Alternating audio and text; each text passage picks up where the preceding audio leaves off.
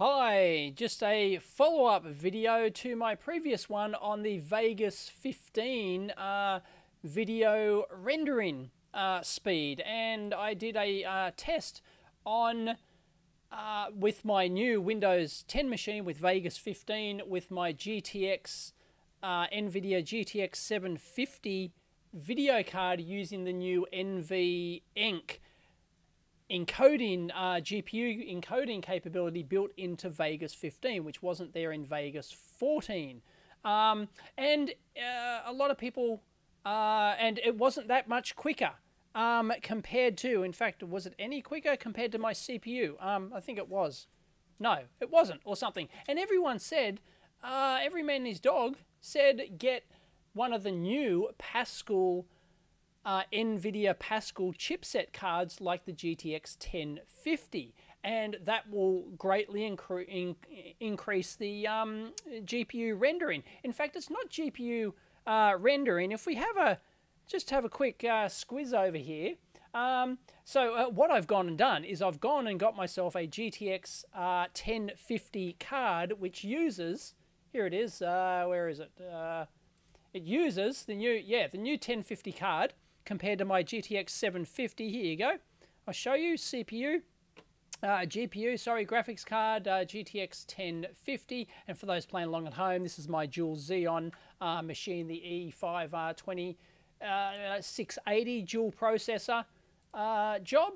And there you go, for those who want to see all the requisite detail. Anyway, I've got myself one of these cards, and I reran the benchmark. This card, the 1000 series, or whatever you call it, the 1050, the 1060, the 1080, uses the new Pascal chipset, which is actually different. Where is it?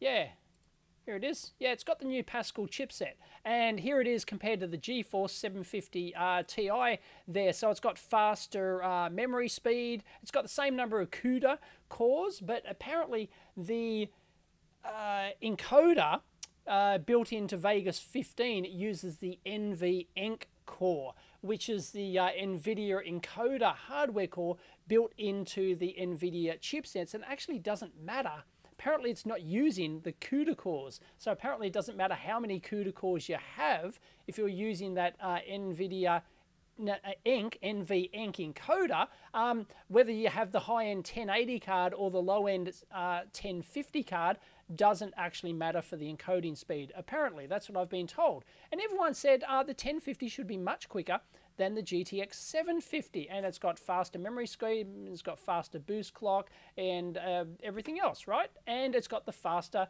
NVENC architecture, which according to Wikipedia here, is the old one used the Maxwell chipset, the new one uses the Pascal chipset, and it doubles the encoding performance of 4K H.264 and NVENC when compared to the previous generation NVENC cards. The previous one supports 8K encoding and stuff like that. Doesn't say about 1080p. Anyway, it implements the 10-bit hardware encoding, so it should have been quicker, right? But I installed it and I ran it, and I'll run it again. Render as, here we go.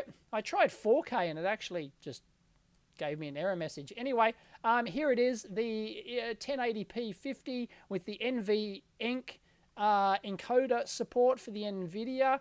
And if I customize, I don't have to customize the template, but there you go. It's using NV encoder, high quality. It's all the same settings as I had before. And if we actually run that, override existing file. There you go. It'll be a bit slower because I'm doing the screen capture thing, but it took the exact same time, 1 minute for a 2-minute clip here. It took 1 minute and 47 seconds, and that's exactly what it took with my GTX 750 card, to the second, exactly the same. So that's very interesting. This is a better card. Like it's a higher pass mark, but that shouldn't matter. Hang on. Whoop. Here we go. It's a higher.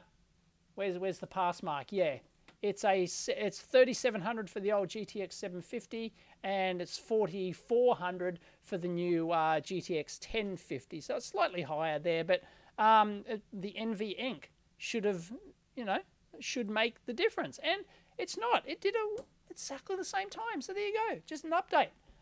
If anyone's got any clue why it's not any quicker at all, please let me know. Maybe I can put in 2 cards, and it might make a difference. You can see it's still buffering. Look, you can see it like going in, like I think it's in groups of 60, because it's 50 frames per second. Yeah, 50 frames per second project, and I'm rendering to 50 frames per second, so it might be 50. It goes in,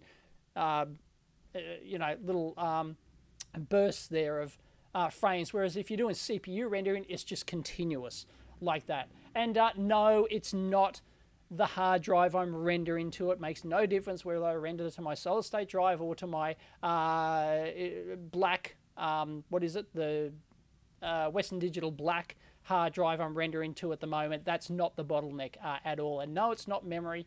So there you go. We're using the NVENC on Vegas 15. It's no quicker. So anyway, there you go. It took 1:57 with the extra 10 seconds with my screen capture on. So there you go. Yeah, let me know if you've got any theory as to why it's not any quicker. Catch you next time.